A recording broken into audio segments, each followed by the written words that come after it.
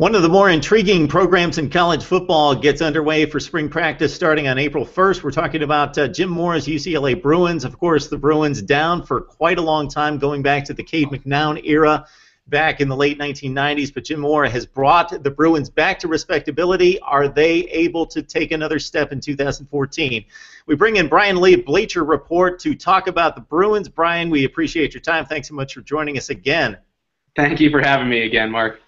Okay, we know Brett Hundley is the face of this program to a certain extent. He had an exceptional season last year, 24 touchdowns, 9 picks, off to a great stellar career at UCLA, 11 rushing touchdowns. Not necessarily the polished quarterback that's ready to go on to the NFL at this point, so he made a wise decision returning to college.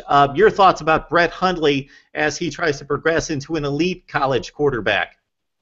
Yeah, you know, it's weird the way his NFL stock is regarded, and to see the quarterbacks in the draft maybe starting to slip a little, you'd think he might regret for a second coming back, but I agree with you. He definitely made the right decision.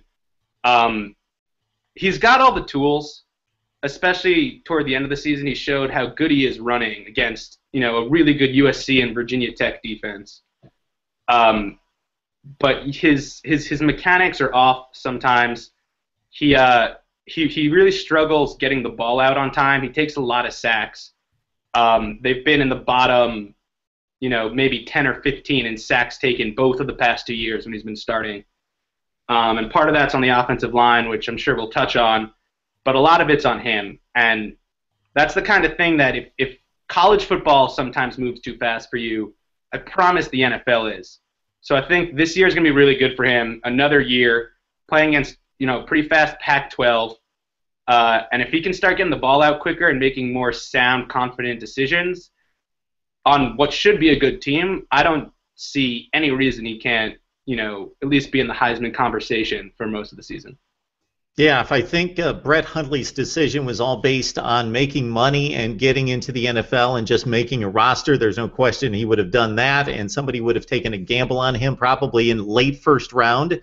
So it's not like he would have been sitting around for 2 days waiting to get drafted. He's got the size and all the tangibles you talked about, a very strong arm, and he's an elite athlete. He's a freakish type of athlete, but did not have the polish, does not have the accuracy to throw and complete passes in the NFL into tight windows. So it's going to be very beneficial for him to come back to UCLA and be coached by a guy that has coached 2 NFL teams in Jim Mora. Let's talk about the offensive line, very much upgraded. This has not been a physical, brute force football team in the past.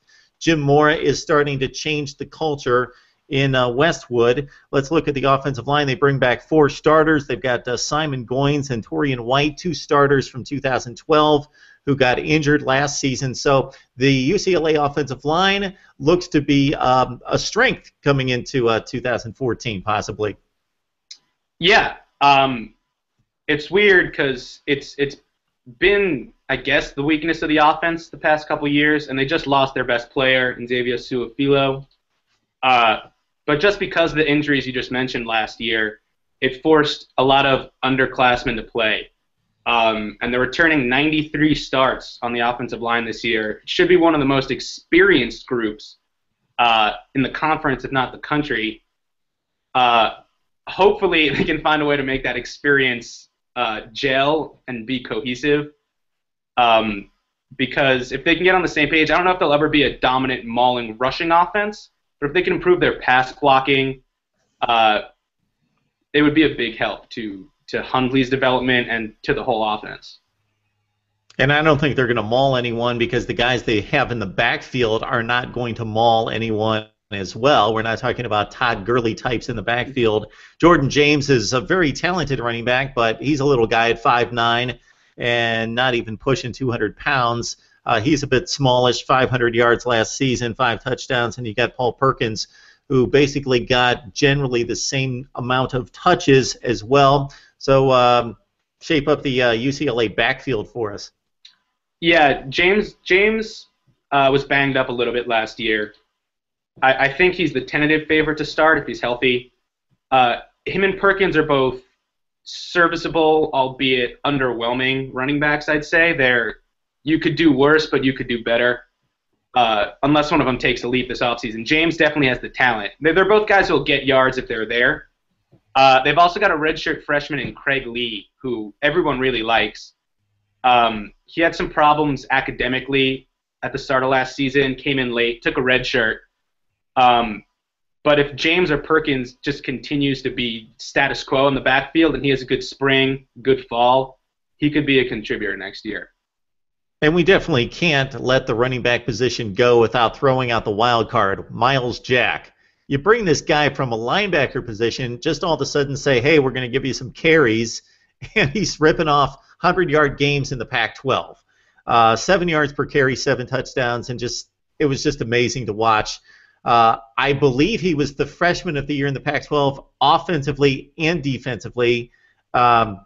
Your thoughts about Myles Jack? What did they do with Myles Jack? I believe, if I'm not mistaken, he stated that he's a linebacker. He's not a running back. I'm a linebacker. So he doesn't necessarily want to get the carries, but he was just a beast. Right. He's a linebacker. The coaches know he can play both. They think it's harder to find a good linebacker than a good running back.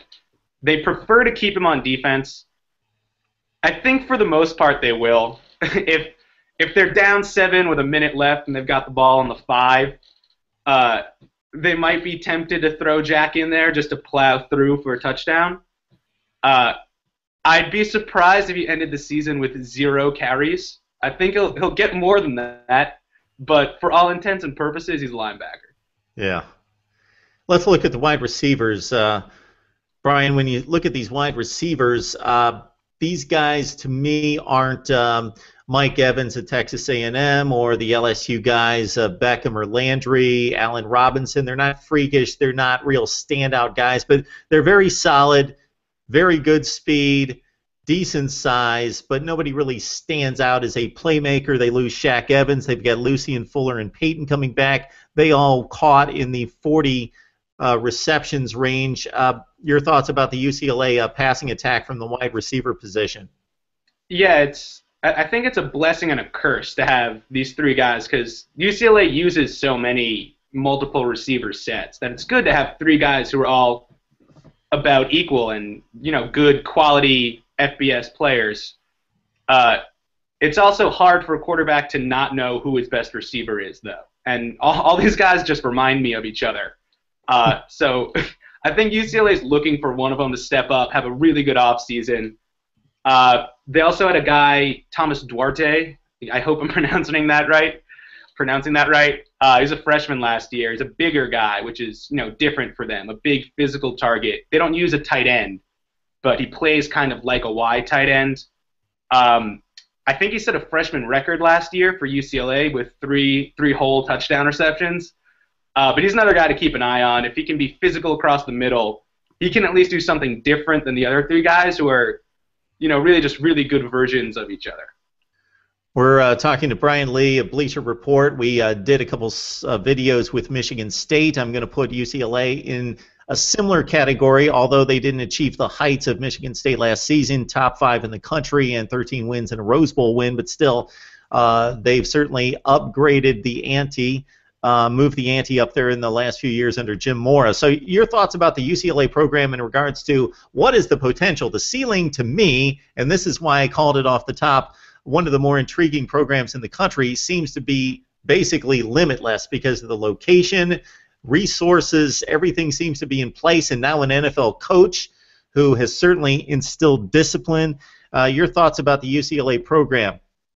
Yeah, I agree, and I think if you're looking for proof of that, look no further than the fact that Jim Mora is still there. He was flirting with Washington this offseason, which is, his school. That's when he was the coach of the Atlanta Falcons, he said, I would leave the Atlanta Falcons if I got offered the Washington job. And he basically just turned him down because, what else could you be looking for besides what you have at UCLA? It's perfect weather. And now they're starting to bring in, 5-star recruits like Josh Rosen. They're starting to win football games. I think they're going to compete for a Pac-12 South title, Pac-12 title, maybe even a spot in the college football playoff this year. Man, it seems like it's the seedlings of a potential, really good program. the only thing that would be holding them back is if USC gets back to where they were, where they're USC again, and just starts poaching all the good recruits in the area. Yeah, it should be a fun South Division race to watch. Arizona State winning last year, USC coming off 10 wins. They lost a ton of talent. They're still kind of reeling from some scholarship reductions, but USC is going to be fine. They're a solid football team, and they've got the quarterback, Cody Kessler, in place for another season, so his improvement should continue as well, and, of course, UCLA right here. So we're talking some UCLA football with Brian Leigh. Brian, can you talk about what you have on tap in regards to some of your work at Bleacher Report? Yeah, I can. I've been writing about Auburn a lot this offseason. Really been touching on the whole national landscape. I've been looking at UCLA, not necessarily writing about them, but getting ready to write about them, because I think that if I may be so bold in March, where it doesn't really mean anything, I think that they would be my prediction to win the Pac-12 right now. Okay. We may have just previewed the Rose Bowl with Michigan State taking on UCLA, possibly. Yeah, I'd have no complaints about that one. All right, Brian, thanks so much for joining us. We'll be back to talk some UCLA defense. Yeah, thanks for having me.